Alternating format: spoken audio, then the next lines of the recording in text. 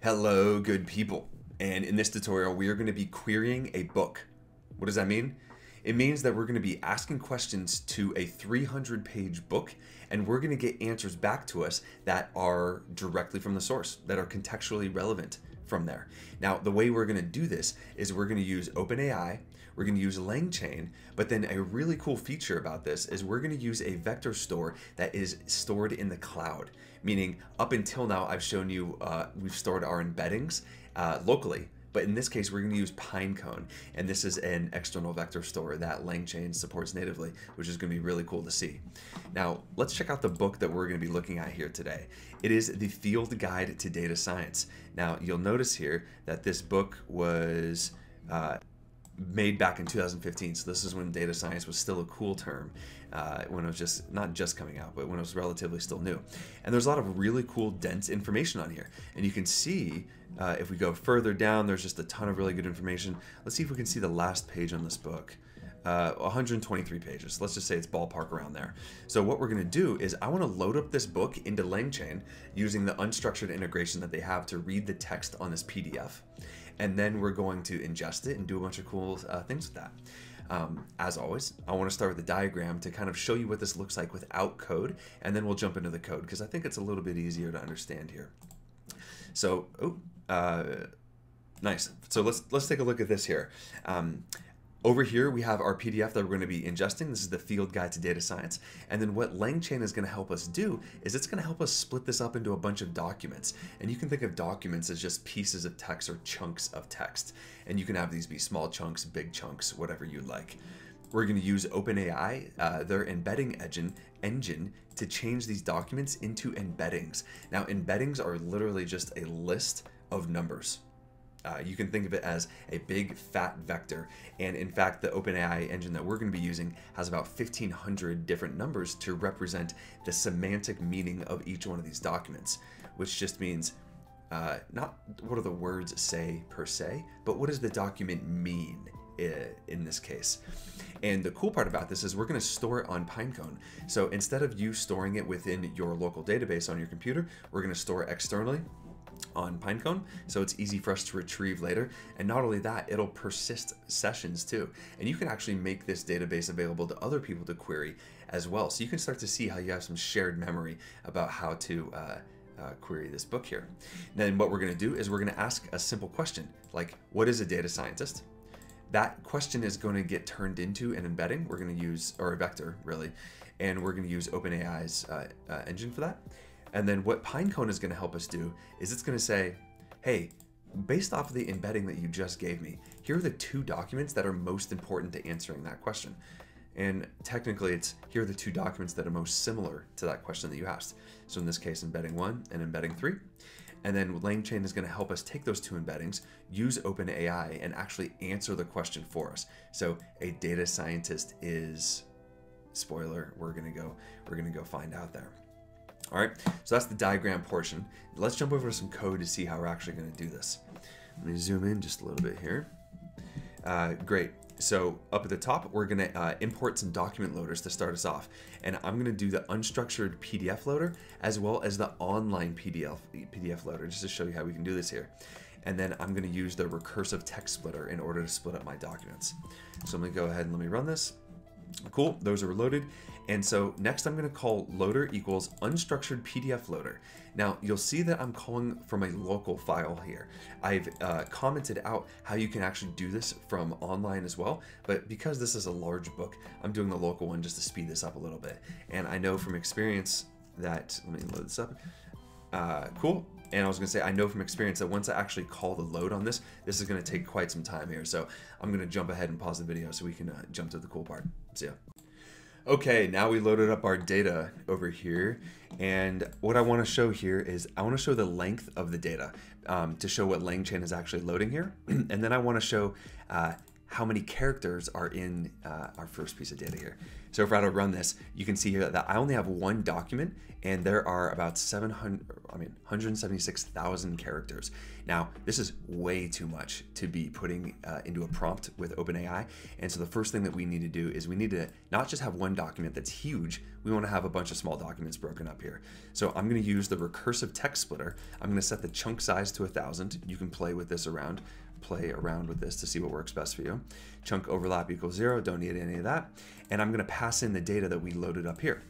Okay, so that was pretty quick. And then let's see how many now we have. We have 228 different documents. So we went from 1 to 228. And if we actually wanna see what this looks like, let me just show you what it texts. In fact, let me just show you the first one. It's a document here. And you can see that we have the Field Guide to Data Science, 2nd edition. Looks like there's some funky formatting. I don't think that this is going to be an issue for me. So if you're doing this in a professional setting, it might be a different story.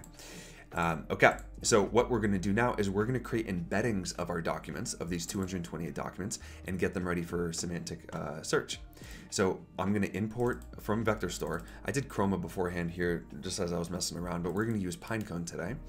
And then we're going to also import OpenAI embeddings. This is the model that is actually going to take our documents and change them into vectors for us. And then we're also going to import Pinecone. Go ahead and do that. Fabulous. Make sure that you have your API keys all set and ready in your environment. And then I'm going to stage my embeddings, which is what we do right here. We just call it and we pass our OpenAI key. And then I'm also going to do pinecone.init. So I'm going to initialize Pinecone. And so we have, you're going to pass your API key, you're going to pass your environment that your Pinecone instance is in, and then you're also going to pass your index name. Now, I called mine LangChain1 here, but what I wanted to show you is how to do this on Pinecone. It takes a couple clicks, which is why I wanted to set it up with you. So I'm going to create my first index. This is not actually my first index. I'm going to say LangChain2. And with the OpenAI embeddings, I know that they have 1,536 different dimensions that come with it. And with regards to the metric that we pick here, I'm going to pick cosine for now. You can play around with these and see if there's a better one for your use case. For the pod type, I'm going to go faster queries. I'm on the free tier anyway. I'm going to go ahead and I'm going to create index here. I'm going to take this name of LangChain2 as my index. I'm going to go ahead and pass it into my index name over here. Let's go ahead and run that. Cool, looks good. Now, what we're going to do is I'm going to actually pass in the embedding, I should say, I'm going to get the embeddings and then pass them over to Pinecone. I'm doing a couple of stages of those in a one-liner here. So I'm getting the texts from all my documents. I'm passing the embeddings engine that we made up above with the OpenAI engine, and then I'm going to pass the index name. Sweet, all that looks good. Let's make sure that we're ready. Yes, we are. And so let's go ahead and run those up. So what this is doing right now is it's taking all those texts, it's creating embeddings about them, and it's passing those up to Pinecone, which is our external data source, which is sweet here. Now, if we were to go over here and we're going to look at metrics, there's no data for the selected range because it still hasn't uploaded all the information that we wanted to yet. But let's see if we can get this going here. Vector count. It's kind of difficult to see, but you can see here we have 160. We just did this. Okay, so now you can see it's starting to populate with some data here, but basically we have as many vectors as we had documents. So we had 228 documents. We have 228 vectors here as well. Let's see if this will give us a better time here. Anyway, you can see how it went up because we just loaded those up there. And so now what we're going to do is we're going to ask questions to our book. And so we're going to say, what are the examples of good data science teams? And then when we do doc search, which is the document store that we were querying beforehand, it's going to do a similarity search. We're going to pass it our queries, and you don't have to include metadata, but I did it here just to show it here. So let's go ahead and do that. And then what it did is it went up to Pinecone and it said, hey, what are the docs that are similar to the query that we just did here? And so it passed back 1, 2, 3, 4, 5 documents. And I believe it did 5 documents here. Yeah, because the similarity search by default, it will return the 5 documents for you. And so these are the documents from the PDF that Pinecone says have the highest cosine similarity with our question that we had there. Now, this is cool, but we want to get this question answered to us in natural language. So I don't want to do anything with these docs or I'm not going to do anything with those docs. What I'm going to do is I'm actually going to import OpenAI. I'm going to import the question and answer chain from LangChain. I'm going to get my OpenAI ready, and then I'm going to have the stuff chain type, which means it's going to take all those documents, put them into the prompt, and then it's going to finally answer the question for us.